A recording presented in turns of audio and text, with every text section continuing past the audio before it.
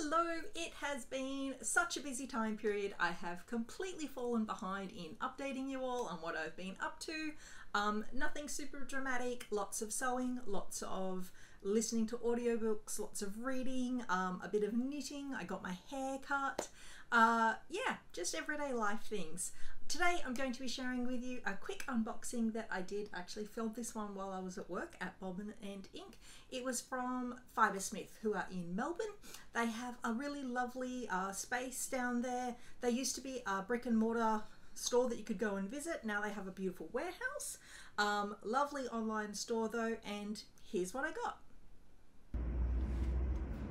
Hi, I'm having a quick cup of tea break while I am here at work at Bobbin and Ink. So I thought I would quickly open up my parcel, which has just arrived from Fibresmith. I did a little order the other day while they had their warehouse sale on.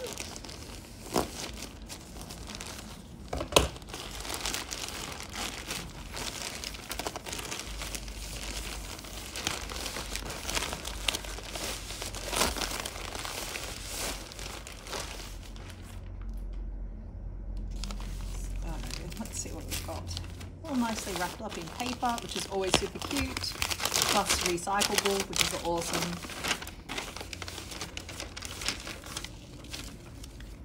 Cool.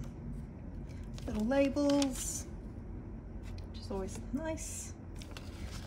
And what I actually got. So I got a couple of different pieces this time. So the navy is actually some cotton shirting. It feels really lovely. It's nice and smooth. It's to make the Englishman some work shirts. I don't really normally make his work shirts because it's not actually economical, but this was on sale and I haven't made a shirt in a while, so I thought that would be kind of fun. So some nice navy stripe. I got myself some stripe. I want to make a summer dress, and my goal is to actually use my embroidery machine to embroider on top of it, and I love stripes and florals. It's like one of my all-time combination favorites. So that one's for me. Ooh, this is so lovely. This one I bought, I was kind of like, oh, when I saw the description. It's a Japanese cotton and it's described as a crinkle cotton, which you can see it has a distinct kind of crinkly surface to it, I guess is the word I'm looking for, which is permanent. What I wanted was a pair of lightweight pull-on style pants for the summertime.